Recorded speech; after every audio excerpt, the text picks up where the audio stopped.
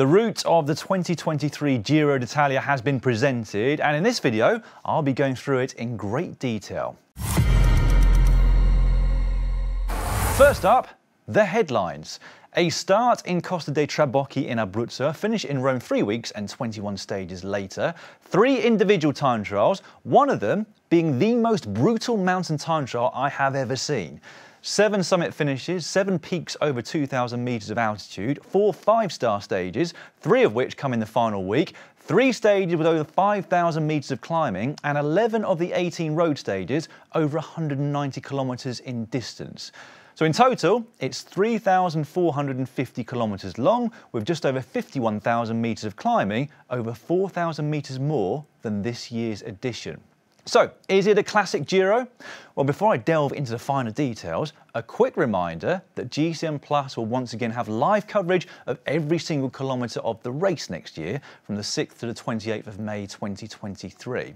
And we have that coverage worldwide, including New Zealand. We will be back with our daily show, The Breakaway, before and after every single stage, as well as a host of other features around the event. It may be almost 7 months away still, but I already can't wait for the start. But let's start with the start then. We already knew about the Grande Partenza, which takes place in Abruzzo for the 2nd time in the Giro d'Italia's history. The race will start on May the 6th with an individual time trial of 18.4 kilometres on the Costa dei Trabocchi, almost entirely along a cycle path. It's one of 3 individual time trials this year, which many think is to try and entice Remco Evenepoel to the race. They should also serve to force the climbers to attack earlier in the race, rather than wait until the final mountain stage as we saw this year. Stage 2, from Teramo to San Salvo, looks to be one for the sprinters in the peloton. There is a notoriously tough climb to the town of Chieti, but with that coming at 80 kilometres to go, it's unlikely it's going to spoil the fun for the sprinters. The race heads out of Abruzzo during Stage 3 on what starts out as a flat day, heading up to and along the Adriatic coastline. This one, however, is unlikely to be one for the sprinters. With a little over 40 kilometres to go, they start climbing from the lakes of Monticchio, 6.6 k's at 6.4%, followed quickly by another shorter climb before a fast downhill run into the finish in Melfi. Could be one for the break, could be one for the fastest finishers who can get over the climbs. Now, the first really hard finish, though, comes a day later on Stage 4, which starts in Venosa and finishes at Lago Laceno. Now, it's been used 3 times before at the race, the last of those being in 2012. Now, it climbs 9 kilometres long, with a section near the top of 2.5 kilometres, which has constant double-digit gradients. What could make it tougher are the 3 climbs that precede the one to the finish. It's not a brutal day, but with 3,500 metres of climbing, it's certainly tough enough for the 4th stage of a Grand Tour. Now, the tactics there could also be interesting because there's just over 4 kilometres of flat road between the top of that last climb and the finish line. Stage 5 should also be for the sprinters, although they will have to work for it that day. It starts in Atripalda in Campania. The first half is on lumpy terrain and will take the race to its most southerly point of the 2023 route. The second half is predominantly downhill and will lead them to the finish line in Salerno. 24 hours later, they will be in Napoli for a circuit race.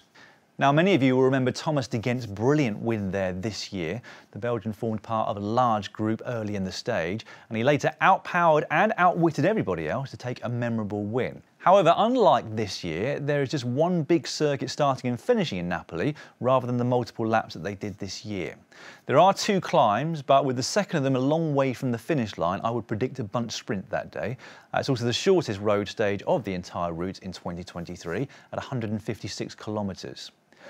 On Friday the 12th of May, the race will return to the Abruzzo region for the first big mountaintop finish of the race. It's the Gran Sasso d'Italia, last used in 2018, where Simon Yates outsprinted Thibaut Pinot to the line. At over 200 kilometres in distance and with almost 4,000 metres of elevation gain, this is going to be a really big test for the first week of the Giro. The climb to the finish, 26 kilometres long, but only the final 5 kilometres are particularly tough, averaging over 8%. The 8th stage marks the start of the 2nd weekend of racing, and it's another long day in the saddle. 207 kilometres from Terni to Fossombrone in the Marche region. This is one of the stages that I most like the look of when it comes to the profile, because there's 2 laps of a circuit that take in the short but steep Cappuccini climb, which is 2.1 kilometres at over 10% average gradient. My view for a long time has been that these shorter efforts, which allow riders to get deep into the red, can often be the ones that create the biggest time gaps and the biggest surprises amongst the GC contenders.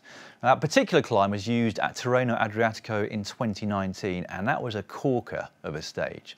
The difference with this one is that between the two ascents of the Cappuccini, there's a longer climb up to Monte della Cesana, known locally as Il Piccolo Mortirolo due to its steep gradients of up to 20%. So 3 steep climbs back to back in the finale of that stage. There are definitely going to be fireworks. And to round out the first 9 days of racing ahead of the first of 2 rest days next year, we have the second of the individual time trials. This one is in Cesena in the Romagna region, and whilst almost pan-flat, it is quite long by modern standards at 33.6 kilometres. If Evenepoel does start the race, that is where he'll look to take a lot of time out of his key rivals. We resume after the first rest day on Tuesday the 16th of May with stage 10, which looks to be a day for me for the breakaway. Starting in Scandiano in Emilia-Romagna and heading westwards for a finish in Viareggio on the coastline of Tuscany. Whether or not the breakaway succeeds that day will depend on whether or not a Mads Pedersen type of rider is at the race. If he is, it's got his name written all over it. With a similar story on stage 11, which starts a little further up the coastline in Camaiore, heading to Ortona. At 218 kilometres, it's the equal longest stage of the race. The 3 ascents are not particularly difficult, but might be a little too much for the sprinters. We shall see. And there are more medium mountains on the menu for stage 12 between Bra and Rivoli. That definitely looks like one for the breakaway for me. On to stage 13, and that's where the race hits the Alps, and actually the highest point of next year's race. That means that the Cima copy of the 2023 Giro d'Italia is the Col de Grand Saint-Bernard on the border between Italy and Switzerland. That's 2,469 metres above sea level. It's a climb that was last used at a Grand Tour at the 2009 Tour de France, and it is certainly a beast. 34 kilometres at just over 5% average gradient. That would be an entire day out for me right now, but the rides will then cross into Switzerland and descend for around 35 kilometres before tackling the Croix de Coeur, which is 15 kilometres at 8.8%. Now, what's interesting about this is that, according to my own research, the paved road stops at Verbier, but the profile shows it gaining a good few hundred metres in altitude after Verbier.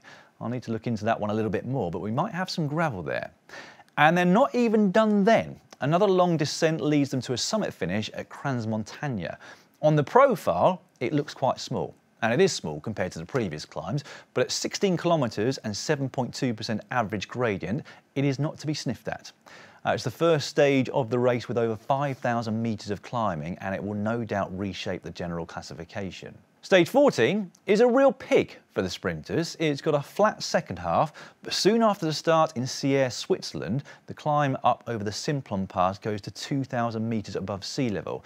Now, given the profile afterwards, it's unlikely we'll see much GC action, so again, that one has breakaway written all over it. To round out the second week of racing, it's a tough-looking stage to Bergamo. No high mountains, but a lot of consistent undulations. It's got 4 categorised climbs and 3,600 metres of ascent over 191 kilometres. And I wonder whether this one might be similar to the Torino stage from this year, where Bora Hansgrohe really ripped the race apart. After the second and final rest day, the race resumes in Savio Chiesi in Trentino for stage 16. There's a little bit of flat at the start of the day to get the legs warmed up, with views across Lake Garda, but then it's straight into 4 back-to-back climbs. None of them are excessively long, nor do they go much above 1,500 metres, but this is another really gruelling day in the saddle. It finishes atop Monte Bondone, a mountain in the Trentino region, 21.4 kilometres at 6.7%, and it's the first time that climb has been used at the race as a summit finish since 2006. Stage 17 will be the last chance for the sprinters until the final day of the race, and one of only 2 stages given a 1-star rating. It's still quite a long one at 192 kilometres, but most of the day is either flat or downhill en route to Caiole on the coast near Venice. And then it is on to a trio of back-to-back stages in the high mountains. Stage 18 is another big one with 4 classified climbs, culminating with the Val d'Isoldo at the end of 160 kilometres. Now, it's a climb that hasn't been used at the race since 2005, where Paolo Salvadelli took the stage honours. Ahead of it, though, is the Koi climb, 6 kilometres at just under 10% average gradient and with a maximum of 19%. On to stage 19, which is one of, if not the Queen stage of next year's race. 4 humongous climbs: the Passo Campo Longo, Passo Valparolo, the fearsome Passo Giao, and then the highest summit finish of the entire race at Trecimi di Lavaredo. 2,304 metres above sea level, that one. In total, there's 5,400 metres of climbing over the 182-kilometre stage, which starts in Longarone. Now, it's been 9 years since we saw a summit finish at Trecimi di Lavaredo, and the riders will be hoping for better weather conditions this time around. In 2013, Vincenzo Nibali won the stage and officially declared himself the winner of the Giro d'Italia in some of the most epic weather conditions of recent times. That year, there was far less climbing on routes to the final ascent. The stage next year is going to be an epic no matter what the weather. Stage 20 is the penultimate day of the race, and it's the third of the individual time trials. Only this one has a key difference. It finishes up a pretty big mountain. And not just any old mountain, it's the Monte Lussari in Tarvisio Udine, a climb never before used at the Giro d'Italia, but at 7.8 kilometres long and 11.8% average gradient, you wonder why. And those stats do not tell the full story. The first 5 kilometres of this climb average over 15%. Absolutely bonkers. And our 10 kilometres ahead of that climb on a flat road, it's going to be a really tough stage, particularly with what has come the day and the week leading up to it. I think we could see some real surprises there. You might be the best time trialling climber on paper, but that might not mean anything at this point of the Giro d'Italia, particularly with a stage profile like that. Absolutely brutal. Either way, if the general classification isn't already wrapped up by that point, it will be after that stage. Now, what could be interesting to the bike nerds out there is whether or not the riders decide to change their bikes on the climb, whether they start on a road bike with time trial bars.